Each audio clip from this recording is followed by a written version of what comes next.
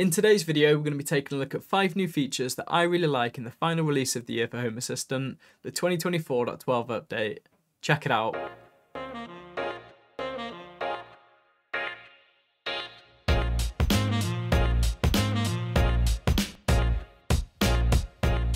What's going on, guys? I hope you're all doing well. Let's kick this thing off then with my first new feature, and it's a change to scenes. If you've ever previously made use of scenes, you'll know that whenever you select one of your existing scenes, it will actually automatically activate it. Maybe you only wanted to make a small change to it, like changing its name. Well, any kind of change that you actually made would activate the scene, and this would definitely be an issue if you were doing it late at night and it turned on all of your lights and started opening and closing your blinds. As of the latest release, this has been remedied by the inclusion of 2 modes. The first mode is the mode that you get entered into if you select an existing scene, which is the review mode. Inside of the review mode, you're able to make changes to a scene's name, its icon, its area, and you can also remove devices from the scene, all without causing the scene to actually activate. If you want to take full control of the scene and start modifying what the actual scene does, so things like changing the light's brightness, its colour temperature, or modifying other devices within your scene, you'll need to enter the live edit mode. This is done by just simply selecting live edit at the top, and inside of there you'll have full control of your scene. There's also another nice small change to scenes, especially for those of you that are YAML inclined, but using the UI, you can now simply select the 3 dots and edit the scene fully in YAML, if that's something that you wanted to do. These little changes are all really nice quality of life improvements for scenes, and they're particularly great, especially if you were previously a scene user. I'd love to know in the comments below if you do make use of scenes, or if you've never made use of them, so let me know in the comments below. Up next, we've got my second feature, and it's Voice Assistant Fallback.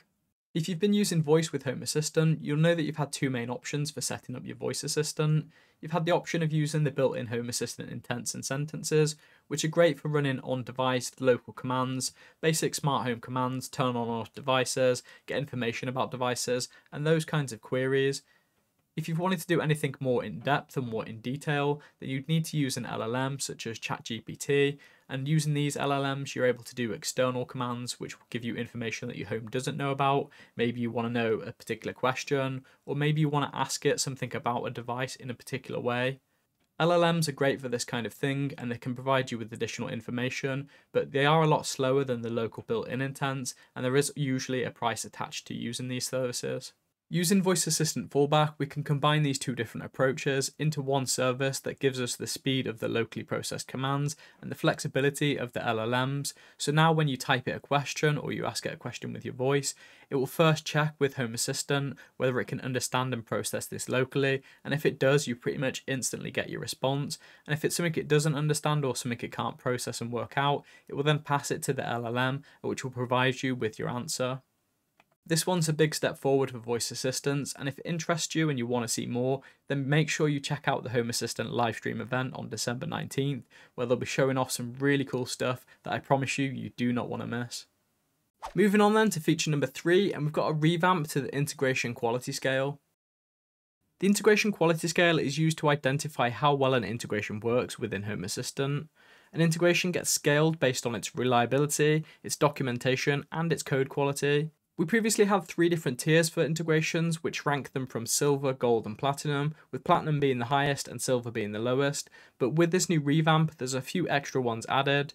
We now have bronze, which acts as the new lowest tier within the integration quality scale, and we have 4 additional tiers which aren't scaled, which are used to represent things that don't necessarily fit into the standard scaling system.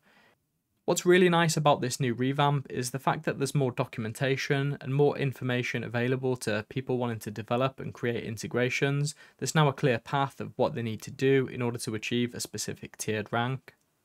The other really nice thing about this revamp is the fact that the integration cards inside of Home Assistant will now also reflect what rank they are, and they've also got a nice little visual indicator which has a cool little animated effect. If you're wondering why this is a big deal for us Home Assistant users, the fact that this is now publicly shown on a card is definitely more of an incentive for integration maintainers and developers to actually put in a bit more work and just get it up to that next rank because it's publicly shown. Moving along then with feature number 4, and we've got camera snapshots. There's a new change with camera entities that provides you with a download button, so whenever you're on a camera entity, you'll now see this download button, which will allow you to directly download a still from the camera that you're looking at and just save it to whatever device you happen to be using. My fifth and final feature then for this video is the Music Assistant integration.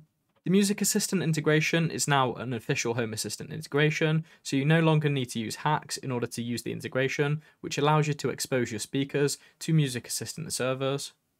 It's nice that this is now an official integration, as you won't need to use hacks to get it, and it also paves the way for Music Assistant to eventually become an official Home Assistant add-on.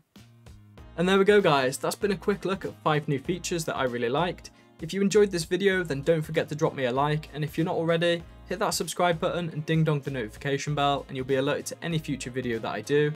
As always, a massive thank you to these awesome dudes. These awesome dudes are my Patreons, and if you're interested in helping support my channel, which in turn allows me to create videos like this, then you'll find links to all the places that you can go to support me, all in the description below. Thank you for watching, and I'll catch you in the next one. Cheers.